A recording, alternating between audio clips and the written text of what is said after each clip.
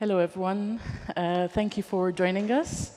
My name is Ruth Baldacchino, and it's a pleasure for me to welcome Michael here with us at this festival, but also to introduce his book as well.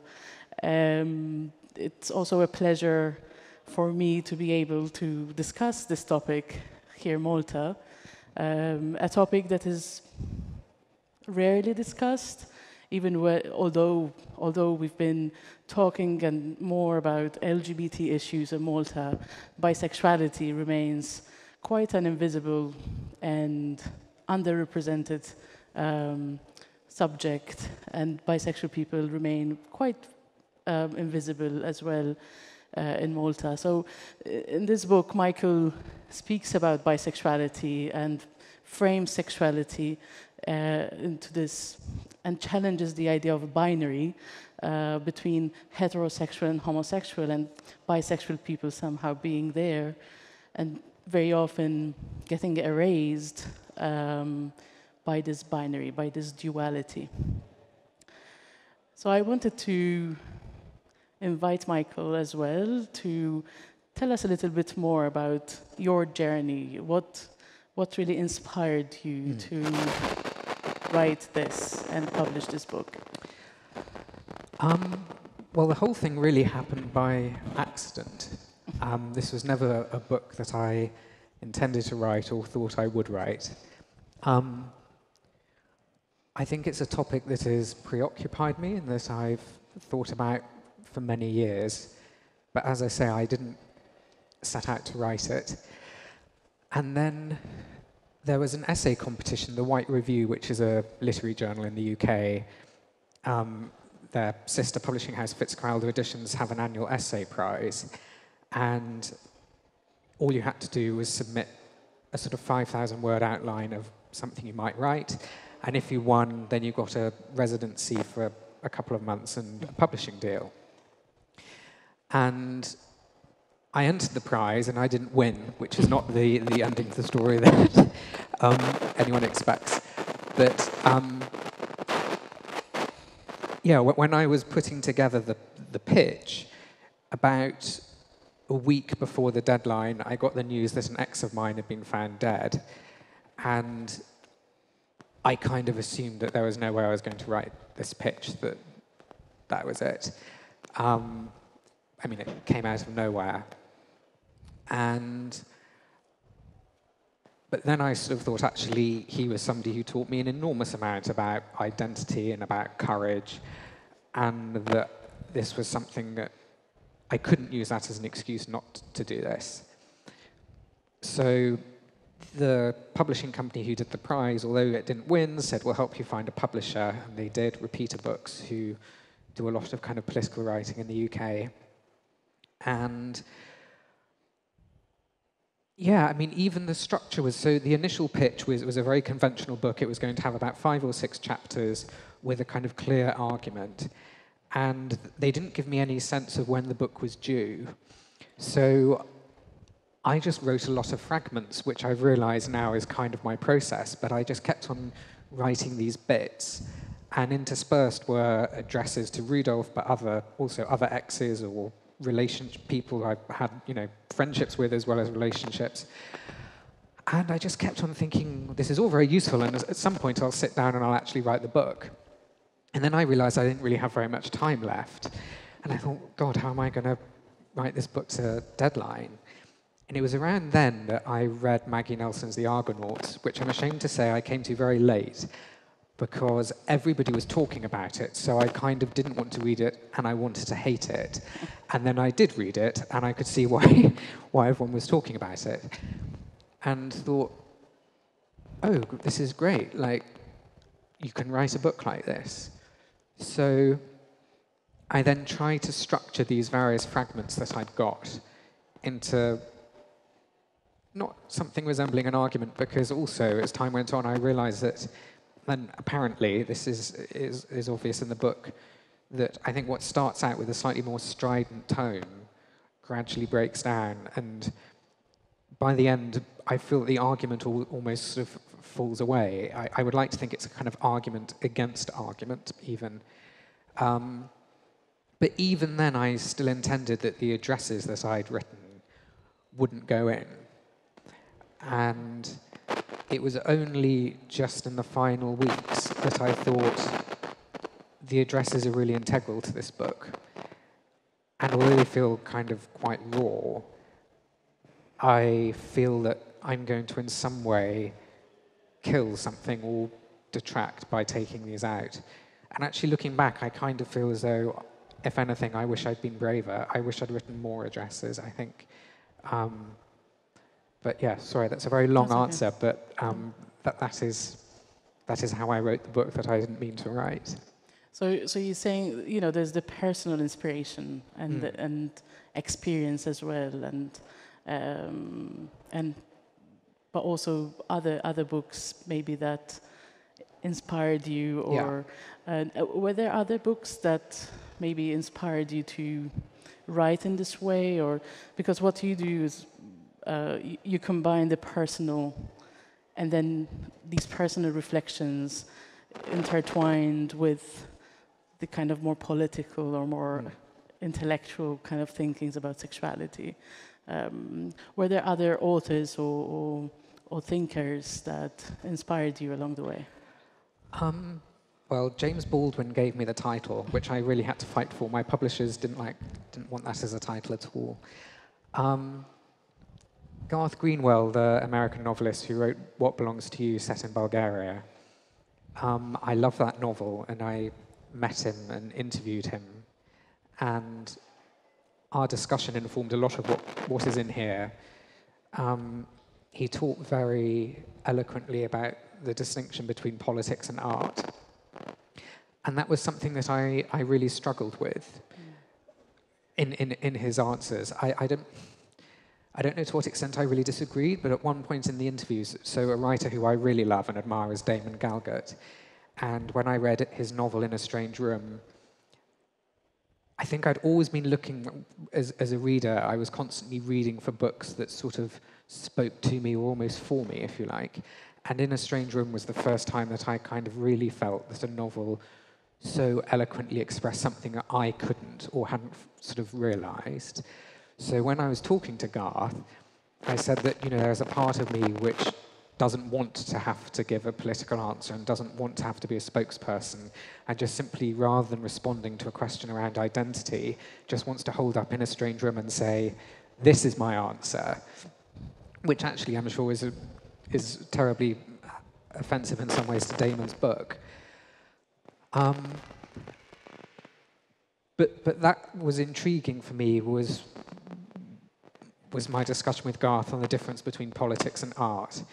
And it sort of felt as though there is something about the queer experience that mandates that we talk about ourselves as political actors, even in the everyday, in a way that... sorry, I don't know what I said. I don't know. Even in a way that it isn't the case necessarily for heterosexual people or for people who aren't in a minority group, that there is, you become a spokesperson, and something which Maggie Nelson talks about, that this kind of impediment on people to become a spokesperson if they're in a minority, and that erases nuance. And I think there's something dangerous about sort of combining politics and art, but I think that there is also something dangerous about requiring individuals to speak of themselves purely in political language, because it means that we lose our complexity and we lose our nuance. And so as slightly absurd as my response to Garth was about wanting to hold up In a Strange Room and say, this is my answer, I kind of stand by that. I sort of think it should be possible to say, you know, that I am complex and I can't be a political slogan. Sorry. Not at all.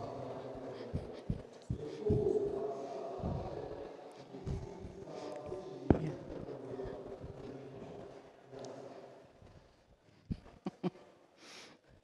No, it's okay. Yeah, so you were saying about this. Maybe you can tell us a bit more about this politics and art. Let's just wait for this to start.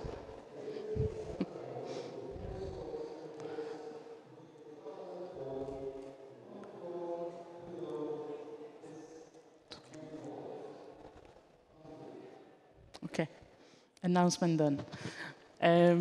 Yeah, so this nuance, this between politics and art, and the expectations on individuals who do not fit the norm usually, and the expectations for them to speak up, which maybe in other spheres and in other circles and in other movements is usually called also coming out, and I wonder whether that's. Yeah, maybe you can tell us a bit more about this duality again, politics, art, and the pressure on individuals to somehow, put themselves sometimes at risk as well, to express their sexualities or their gender in a non-normative way.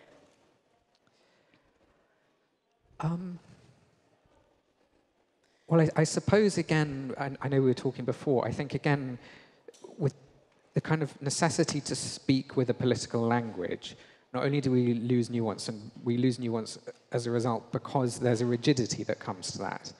And that can be very both comforting for some people and, it can be a rigidity which reflects their reality. But I suppose I'm interested in those who feel that they have something erased or taken away by speaking in what feels to them a limited way. I recently attended a conference on sexual orientation, and the classicist Simon Goldhill was there, and he's written a book called A Very Queer Family Indeed about the Bensons, who I didn't know anything about, but the father was Archbishop of Canterbury in the 19th century, and his wife moved in her female lover. They had several children, by the sounds of whom, all by modern standards, we would define as gay. But his son, Arthur, wrote all of these copious diaries and journals. And it seems that he was really struggling because in spite of these emerging terms of gay or homosexual, he felt that there wasn't a language for him. And I suppose I've struggled for a very long time because I felt that with the current language, there wasn't a language in which I felt able to express my uncertainty, actually. So I was also very keen that bisexual originally shouldn't be in the title or the subtitle, just because as I wrote the book, I realized that I didn't feel that I had any great certainty about myself. And so I suppose I'm interested in a variety of different ways with the idea of people who don't have the language to talk about themselves. And that's obviously problematic in a political context. And I'm not sure there's an easy answer to that. I mean, how do you fight for equality and change if you don't have a language for yourself? But there was a line that I really liked of Paul Goodman's, who I also discovered when writing this book, in which he says that a writer is often a good person to have in a perfect community, but they're an unreliable ally. And I really like that. And I think sometimes it's important to have unreliable allies. Unreliable in the sense that maybe they will ask questions and take a step back from the political necessity. And I'm not saying that it's an either-or with a value judgment on one or the other, but I think I did often feel that there was a political language that I could see the necessity for, but that also didn't adequately express how I felt. So, in a way, obviously this book is ended up being very personal and subjective, so that it wasn't an argument so much as something that I hoped would have a resonance for somebody else, which is what I felt about In a Strange Room. I kind of came across that book, and I thought, yes, here we are. Yeah, and very often we speak about the limitations of language as well. And when we think about the complexities of our sexualities, the diversity of sexualities and the expressions, language very often doesn't do justice to that diversity. But as you said, in more political spheres, sometimes those identities are needed because they become meaningful. Yeah. Well, they become also, they create spaces of belonging as well in a non-normative society. So we do recognize the restrictions of the terms that we use, the identities that we label ourselves and each other. Is there, so, and this is going to lead me to the discussion on bisexuality, because that's also kind of the identity of bisexuality, but also the politics of bisexuality. And you speak about this, you write about this, and how it's kind of the ins and outs of being bisexual, and the visibility and the invisibility, and not quite existing, because you're either or, and you're never existing, you know. So maybe you can tell us a bit more about this kind of the in and out, the coming in and out, being out or not, and how do you maneuver this, this sexuality as well? I mean, again, it was another experience that I only had when writing the book, which I talk about in here, with somebody who I met who I hope was flirting with me, who later told me they were bisexual. And as a total hypocrite, having written this book, I was surprised to learn that they were bisexual because they'd been flirting with me. And it was only then that I realized, well, actually that's the problem with bisexual, that it's, you know, when you're flirting with somebody, that is the perception of your sexuality. And, you know, with a few exceptions, they're hard to imagine. It's very hard to imagine how you kind of do all of bisexuality at once, particularly in public. So I think that that is a problem. Also, yeah, I mean, the problem of language. I think, again, as I was writing this, I realized any sense of argument, as I keep saying, sort of started to fall away, because by the end I kind of found I don't really know what this word bisexual means. And I think I'd started out with a sort of Freudian notion that maybe everyone is polymorphously perverse, and that, or as he claims, everyone is in some degree bisexual, and that people occupy maybe one of two ends of the Kinsey scale and a lot of people in the middle. But in terms of not just language but classification, I sort of thought, well, how do we define these things? So Jane Ward writes a book, Not Gay, Sex Between Straight White Men, which I also talk about. And she talks about all of these white American men who have sex with other men, go cruising, take part in hazing rituals with other men, and they talk about it as a kind of bonding experience, or because they're sort of missing old masculine rituals, but none of them define themselves as gay. And I don't feel that it's really right for me to then term them bisexual, but it then opens up, you know, people talk about arousal and their sexual fantasies, dreams, people's romantic relationships might differ wildly, their kind of sense of personal intimacy as opposed to physical intimacy. And the more that I picked at it, the more I looked at it, the more I thought, actually, these terms feel not meaningless in a political sense, but certainly as a classification problematic. And I ended up thinking, actually, this feels to me as though the terms bisexual and homosexual really are only there as a means of maintaining heterosexuality. It feels as though the foundations of heterosexuality, as evidenced by Jane Ward's book, in which all of these supposedly heterosexual men are having sex with other men, and sometimes even apparently as an attempt to maintain their heterosexuality. This feels so fragile as a concept that that is what it seems to be about.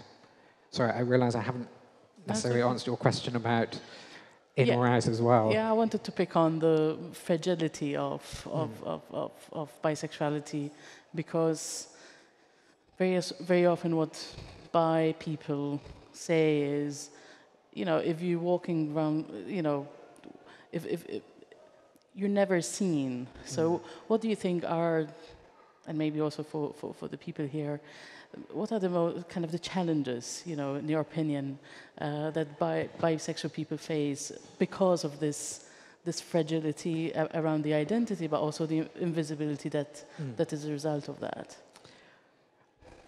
I mean, I certainly think it's different for men and women. So for men, it always seems that bisexual men are accused of being secretly gay and refusing to come out. And for bisexual women, it always seems that the accusation is that really they're just doing it for the titillation of men.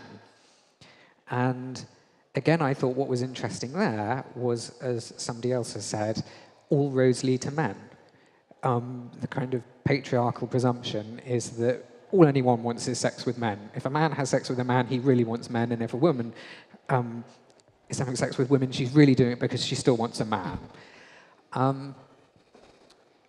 But I mean, I think that there is that sense of erasure. I think there is an anxiety amongst gay people, both men and women, about bisexuality as a threat to gay identity.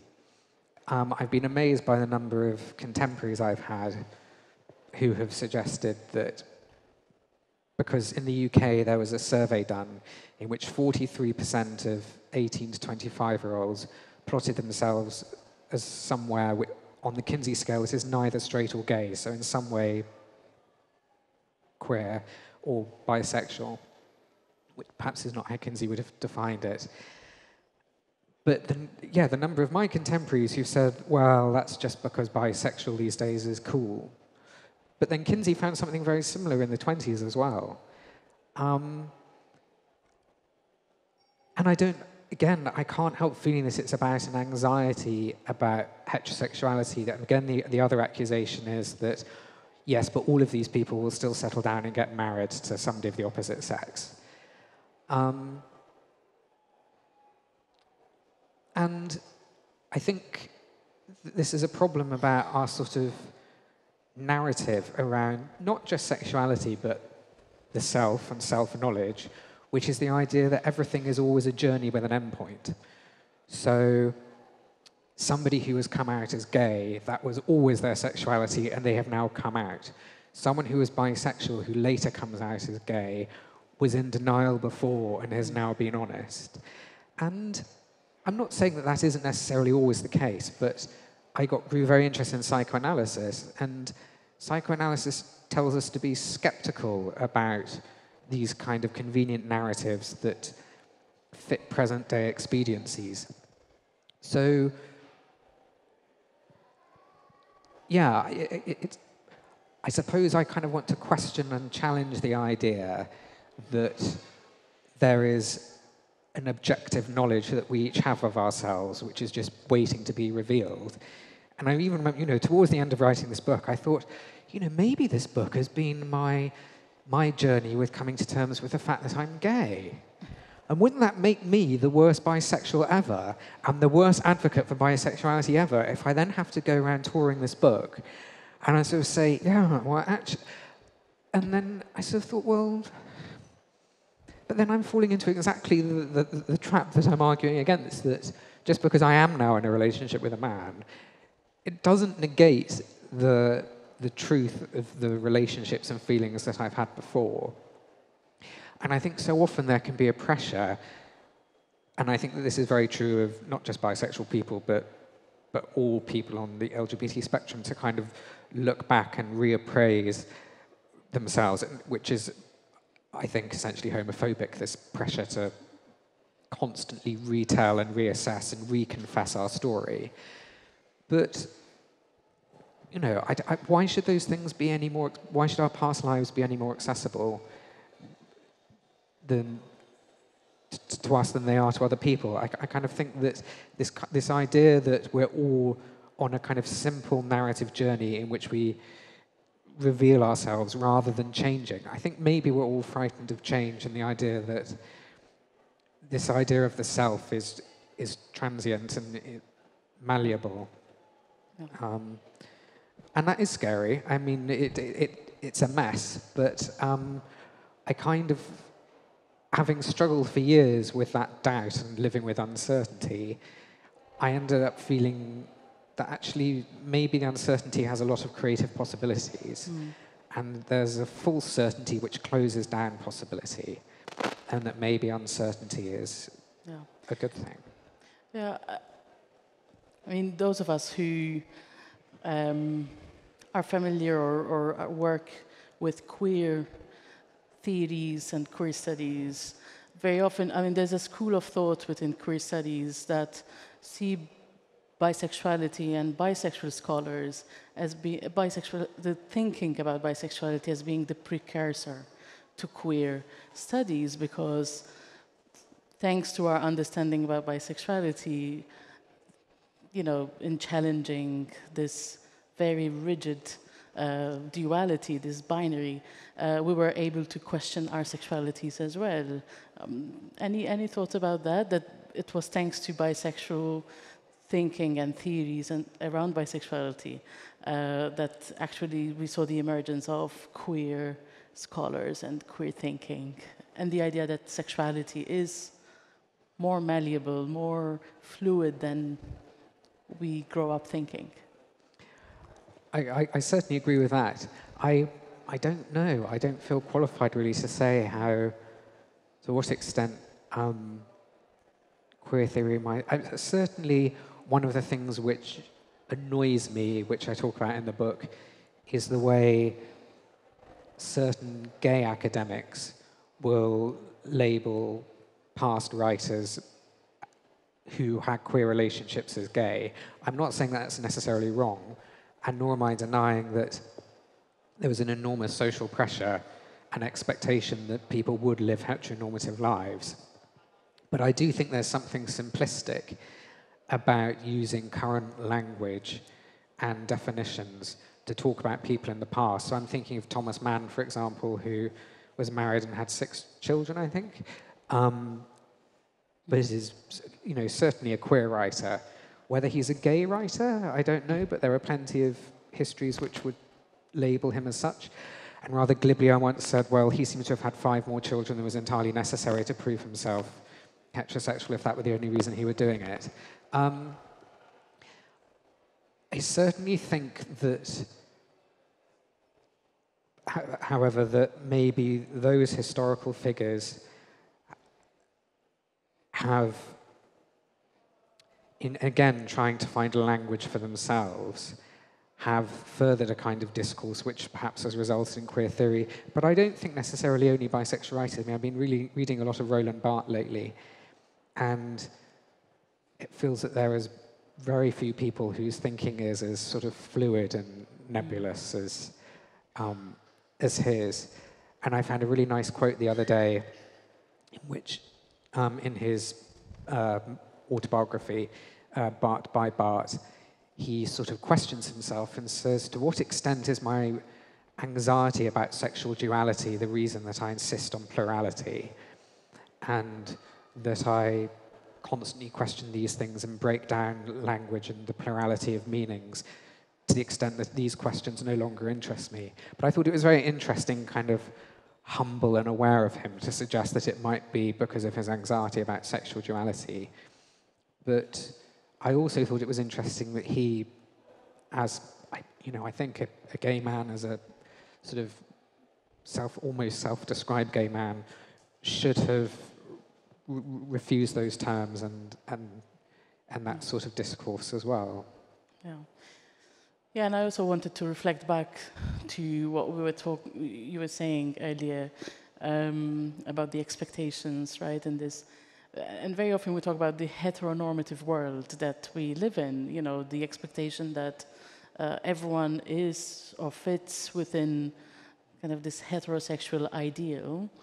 But I also wanted to add that besides that heteronormativity, there's also the homonormativity, and that also expectations within the gay, lesbian communities about everyone being gay or lesbian. So I think the expectations now for bisexual people, the expectations lie within the general society, general public, you know, the expectation that everyone is straight, but also within kind of the gay, lesbian spaces where everyone is expected to be gay or lesbian. Yeah. And maybe those are the challenges also that you were talking about, you know, in terms of, yeah, those expectations there. I don't know whether you had any comments on that. But. Well, I was reading through my book yesterday because before these events, I kind of feel like I have to remind myself of what I've written, and I actually have a slight anxiety always whether I will still agree with it. I was slightly, not surprised, but I think actually I found the tone slightly more shrill than I would now have liked. And particularly in relation, I think when I wrote it, I had a lot of anxieties and resentments around particularly gay men and the way I feel some gay men can erase bisexuality. But what I've been surprised by is, since having spoken to people about the book, is that some of those who, when I was writing it, who I spoke to, who would speak in a way that seemed quite erasing, are actually have been very accepting of some of the arguments in it, and also just in discussions. I think, not surprisingly, far more perhaps than some straight people. But also I remember one event at a discussion where I was talking about queer spaces and how I like queer spaces for their inclusivity, and that a friend of mine had complained about being in a queer space and hitting on a guy who said that he was straight and that this was awful, and saying that I recognise the problem there, but also it assumes that this guy was giving an honest answer. And somebody in the audience asked about a phenomenon, certainly in London, of straight men going to some of the biggest gay bars or queer nights because of the fact they know that there'll be a lot of women there, straight women who will be with their gay friends, and that, you know, there's a good pick-up opportunity, and what did I have to say about that? And I didn't really know what to think about that. You know, at first I kind of thought, well, yeah, that is a problem. But then again, I sort of thought, well, this comes into the problematic area. I don't have an answer, but the problematic area of classification. I don't know what you do about that, because, you know, I can imagine a sort of 17, 18-year-old going to a gay or queer space for the first time and maybe struggling on the door when asked, are you gay? To actually say, yes, I am. Whereas a really cynical 25-year-old man who's going there to pick up women, particularly with some friends, is probably going to have no problem lying about that. So that, for a start. But also, what then happens in a queer space if you're bisexual and you then start getting off with somebody of the opposite sex? Is when they're meant to come and tap you on the shoulder and say, can you please leave? And I don't know. I don't have an answer to that. But but I also kind of think that it sort of prevents the possibility of people who might want to go to a particular queer space, going to a queer space because they're an ally or they feel simply curious, maybe not even consciously aware of something that they're interested in, but just think that, you know, it's a space they would like to go to. I worry about the idea of shutting spaces down like that from self-identified heterosexual people, but I also recognise the anxiety about queer spaces or gay spaces being monopolised or taken over. Yeah. So once again, it's about classification, and let's speak about another classification, and that's literature. So literature tends to have also its own classifications, its genre, and in fact, one thing that I asked Michael before was, where do you see this book fitting in literature? Is it queer literature? How do you, and how do you see where does your book fit, in your opinion, if it fits at all? I mean, it's a bit of a mess, isn't it?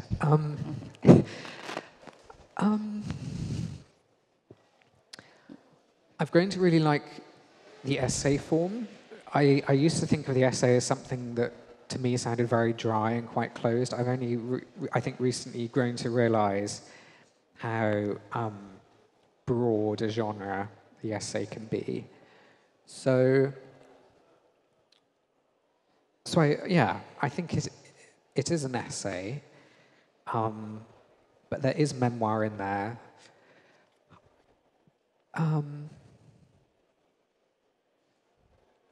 And some sort of engagement with critical theory and literature, some fiction.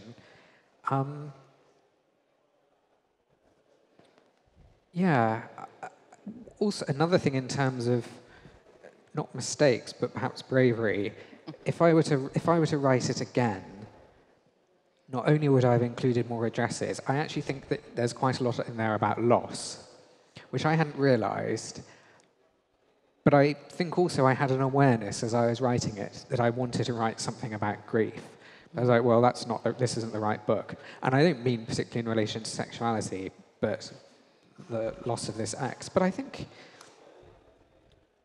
maybe loss in general. I know that Sir Garth Greenwell very kindly gave a blurb for the book in which he said that he quarrelled with every page but was grateful for the quarrel. I have not found out from him. Maybe I'm too frightened to know. I don't know exactly what some of his arguments with it were. But again, on rereading it, there is a bit where I talk about the fact that queer experience or queer lives involve some loss. And I certainly was irritated with myself that I hadn't sufficiently paid heed to the fact that you also can gain a loss as well. Mm. But I do think that certainly in London, there is a very active queer gay media which constantly affirms gay lives in a way that is really good and really necessary. But it also, I kind of found it exhausting. It would also sometimes feel as though the idea that you could say, sometimes this is difficult, couldn't really be said, or I'm very happy in this relationship, but I'm probably not going to have the heteronormative lifestyle, which as a child I kind of expected for myself. And that comes with some really great things about it, but it also does involve a sense of loss as well. So I think if I'd been a bit braver, I would have written about grief for Rudolph and feelings of grief, but also... But yeah, that would have still been in the essay form. I think I wish that I'd been more personal. I think it's easy to use the academic as a means of hiding behind terms, and which again I think actually perhaps comes back to the political and art question. That I think that academia and political language can sometimes be defensive. The terms are a way of avoiding real emotional engagement and revealing a vulnerability. And obviously that really can only come from a position of strength and a position of safety. But I think there's a value when you do have that strength and that safety and perhaps risking that vulnerability. And I'm not sure that I did enough. Yeah. Well, I wanted to say, and I'm sorry if it was a difficult question, but also the discussions around what constitutes queer literature always come up with these discussions about the difficulty on how much do we, give up from our private lives as well, and also what is queer literature? Is it literature written by queer people? Is it literature that focuses on queer people? So there are always discussions and never-ending debates about what constitutes queer literature. there's also, and maybe this is one of our kind of last points as well, you speak about kind of the radical, the transgression versus assimilation. And it's you see that happening, and also through your replies here as well, and our conversation. In kind of queer feminist spaces, and in political spaces, we have always said that love is a radical act. What do you think about that? Yeah, I think so. And obviously, thank you. And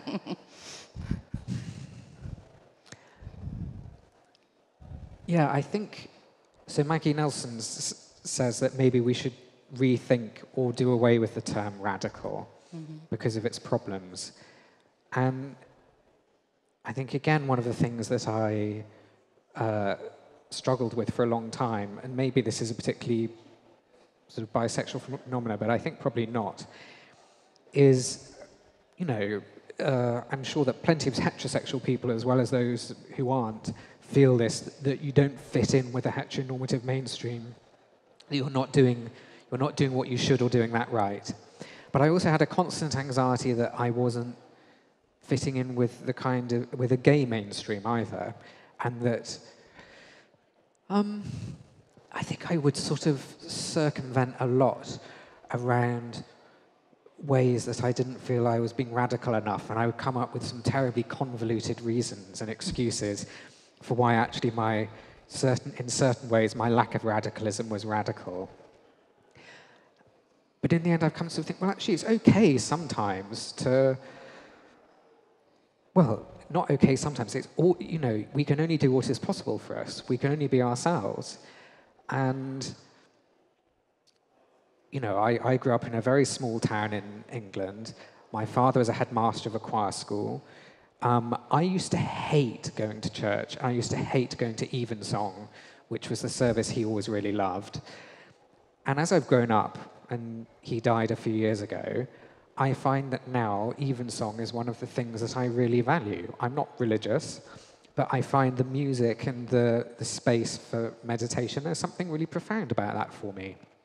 And I think I struggled to fit that in with who I felt I was, because it seemed sort of antithetical to a lot of what I felt and want.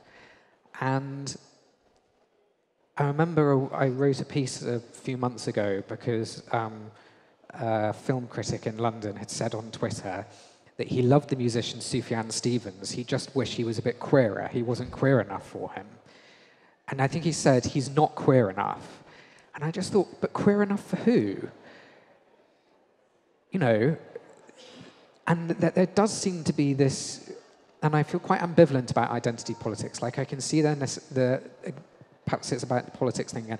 I can see the necessity, but I also think that there can sometimes be a rigidity. And this kind of demand or expectations that Sufjan Stevens should somehow be queer enough for who? Like, what does he owe anybody?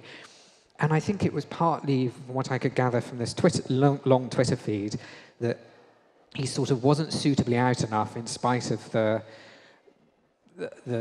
genders of the songs that the people he wrote the songs to, but also because of his Christian background. And I thought, well, no, I think surely there is something quite queer and something quite radical in doing what is possible for yourself and espousing, by having the courage and the bravery, in his case, to identify as queer, but not by throwing away all the things that make him himself.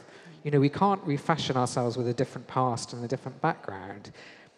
So, yeah, which is maybe my terribly convoluted way of trying to find myself radical again. But I kind of think that there has to be something radical about rejecting a sort of hegemonic discourse which says you cannot be as you are. You have to fit in with our radical politics and abandon those things that make you you. And I suppose it's a creative process. It's a way of somehow trying to, which is again coming back to nuance, allowing for the fact that we are complex and multiple, and that I don't feel that many of us cohere as a political argument. We're messy. We are messy. Yeah, and we are messy, and that's the whole queer encourage us to remain messy and to challenge the rigid, the expectations very often that limit our expressions and who we are as well. So yeah, let's keep the messiness. Before I close, and I'm aware of the time, are there any thoughts as well, maybe we did not, something that really burning thought that you'd like to share? I don't think so. I suppose the only thing which jumps out at me now is the acknowledgement that this book only really came out of conversations with friends, and not just conversations, arguments, but they were fertile arguments. And I think one of the important things that I realised, having come from a position of wanting to persuade people, both in those discussions and in the book, was towards the end I realised that my differences with some gay friends, particularly my friend Alfie, who was the source of a lot of these discussions, are irresolvable. And I don't think that's because one of us is wrong or hasn't tried hard enough. It's because we're different. Yeah. And it just seems so obvious. But I think I'd struggled for so long to try and reconcile those differences. And I think we both had sort of really meaningfully in those discussions. And yeah, we couldn't persuade each other because we're different. And actually that was all right. Yeah. Yeah. But it wouldn't have happened without them. So, yes. Yeah, thank you for that. I'd like to thank Michael. I found the book very accessible to read, so please read it if you haven't. And actually will be recommending it to my students as well, because it combines the personal. There's such a personal aspect to it, and to talk about loss as well, which is so profound. But also it raises key political questions around the experiences and challenges that bisexual people face, and also the lack of visibility that bisexual people have. So I really recommend the book. And thank you so much, Michael, for sharing these thoughts with us as well. Thank you. And thank you all very much as well. Thank you. Okay. Yeah, thanks.